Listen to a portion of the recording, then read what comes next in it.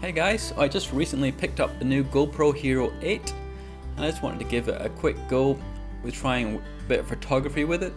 I just wanted to try out the raw photography mode as well as some of the in-camera processing like the HDR mode and things like that, and just to see what type of quality I can get.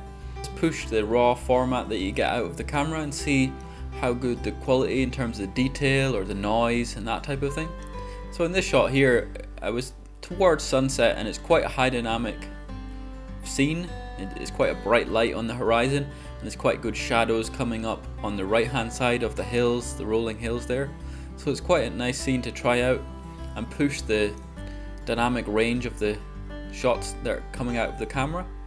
So I took this shot with the HDR in-camera processing and with the raw mode, and then processed the raw photo in Lightroom myself just to compare how the two were against each other. And I was actually quite impressed with how good the in-camera HDR was. You can see a little bit of difference in the sky. There's a little bit of more artifacting and a little bit more halo happening in the sky with the in-camera HDR, but I feel like the rest of it is fairly comparable. It's more just subjective whether you like one or the other, the way that it handles the bringing up how much you want the highlights or how deep you want the shadows and that type of thing. So in this next shot, I was exploring this little area in Christchurch. It's got lots of graffiti. It's like a little car park area, but I thought it'd be quite a cool shot just to try out and see how the color reproduction is on the shot and just the little details that you get coming out of the camera. And as you can see, you do get quite a good amount of detail. It's a quite flat day, so I'm not pushing the lighting too much, but I was pretty pleased with how much detail there was, and I didn't have to sharpen the image or anything like that. It was all pretty decent overall. Now in this shot, I'm here at the Carborough Cathedral in Christchurch. This was built shortly after the 2011 earthquakes to replace the cathedral that was affected in those bad earthquakes, but it's actually made up of cardboard cylinders on the roof there, and it's quite an interesting building to go inside as well. But I thought this would be quite a cool shot with the triangles, the multicolored different triangles, and this line of glass on the front there, and you can see deep into the cathedral. I thought it would be quite good for how well it pulls up the shadows to try and see more into the building, and how much color I can get out of the triangles at the top there. Just sort of testing out the waters and different types of shots and just seeing how well it does. So in this shot I did have to straighten the overall shot because the focal length of the GoPro is quite wide, but there is in Lightroom there's some presets to apply a preset from the GoPro, and it will sort of correct the distortion to some degree, so you do get quite a nice clean line through that. But you can see I was quite pleased with how the triangles at the top turned out. They're quite vivid and quite a good amount of saturation I was able to bring into the scene, and even bring out the shadows in the foreground with the glass there. You can see more into the cathedral itself, and you do get quite a lot of details back bringing up the shadows.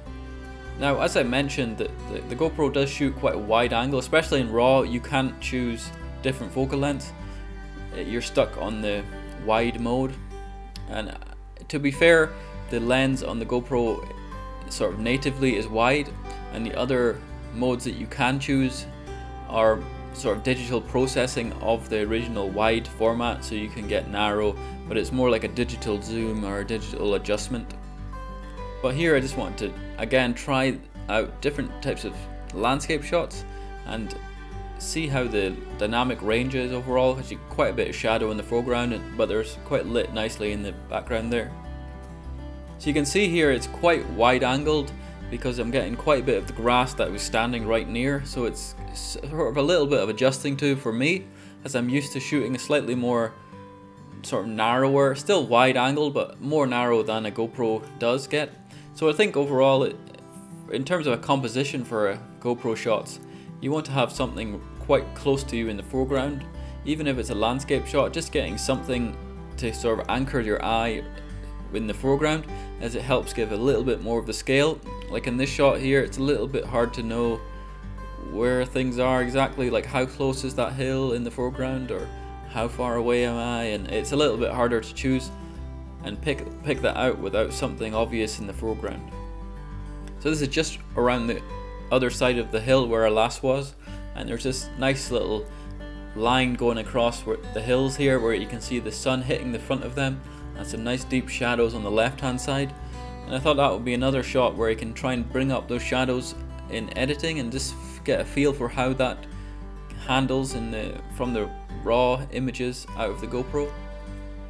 So in the shot here, you can see I didn't actually bring up the shadows too much, as I was trying to get at least a nice looking shot, not just for the sake of rising up the shadows too much, but I was in the process of testing out the camera. I was also just getting to grips with what kinds of compositions work well with this wide angle lens. So in this shot here, I have tried to introduce a bit of the bushes that are in the front here, and I feel it's slightly better, but I'm still sort of testing the waters there to see what kinds of, how close the subject should be or that type of thing in this wide angle. But one thing I did notice is you get quite a lot of glare when the sun is at the far side of the camera, so at either side of the frame. You do get quite a lot of glare. You do get slightly less glare if it's more centered in the frame, but I think that's mainly due to the sort of fisheye type of effect. It's going to be more pronounced at the edges. So this next shot here now is much more lower light. You might not be able to tell so much in this video, but it was actually quite dark where I was like standing, as I'm sort of in the shadow of the mountain behind me. But you can see the sun is still just peeking above the horizon and it's hitting those mountains in the distance there, and I thought it's quite a dramatic shot actually in terms of the lighting. So here I'm just trying to get a nice sort of panoramic shot with the GoPro, and I'm trying to push out the GoPro a little bit more away from me, because just to get away from where I'm standing, it's catching a lot of the foreground where I'm standing, which is not the type of composition I'm after. So this is more just getting adjusted to how the focal length works. But I was also curious to see how much noise it would get in this shot. I think I did set the GoPro to be a max of 800 ISO in this shot, so I wasn't going above that. So in this shot I did bring up the shadows quite a bit because it was quite a dark scene I was in. But you can see the details really kept there overall, and even kept the colors pretty decent in the shadowy areas as well. So it does hold up quite nicely. The only thing I did notice that was slightly different was the sky. You're seeing some slight haloing and things, so that's something that will happen even in a mirrorless camera or something, but it is a bit more pronounced in this shot. So this is a more extreme example of a high dynamic range shot, and here again I wanted to try out the HDR in-camera processing and shooting it as a raw image and editing it afterwards in Lightroom, and just trying out slightly different scenes to see how good the HDR is in camera and what type of scenes it fails at or what's it good at, versus doing it manually and editing myself. So this is quite an extreme scene where you can see on the horizon you got quite a deep dark hill just below the sun there, and you get lots of vegetation and bushes in the foreground, which do have pretty drastic shadows on them as well. So in terms of the in-camera HDR processing, I felt like it went a little bit overboard here. You can see in the foreground everything is quite brightened and it's got sort of a yellowy tint to it feels like. And overall, yeah, it does. I can see what it's trying to do, but it feels like it's pushing it a little bit too hard.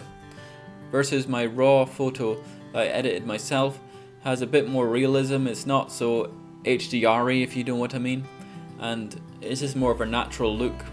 So I felt in this situation the in-camera HDR is being a little bit too dramatic, and I think from my testing it seems like it applies the same level of HDR no matter where you are.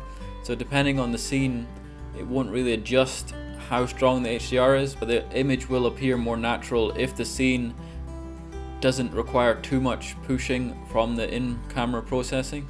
The final shot here is more at nighttime, just exploring the city, and this is pushing the camera a little bit to its limits, but it was just to see the extremes of how well it handles this type of situation. So I think I am at more around ISO 3200, which is not what you want to be shooting, but it was more just to see how much grain I get, or how the shutter speed and all that type of thing. So the shutter speed seemed to be fine. As you can see, you do get a fair bit of noise in this shot. So in the bottom left hand side especially, you can quite clearly see quite a bit of noise. But this is from me pulling up the shadows quite a bit, just to see how much detail I can get back.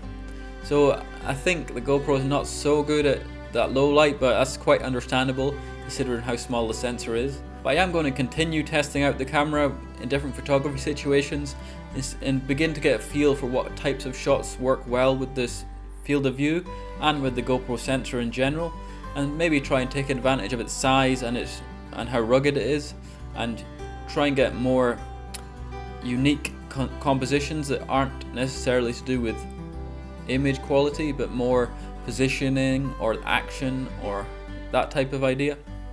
So I hope you liked this week's video, guys, and I appreciate it if you like the video and subscribe to the channel if you're not already. Thanks!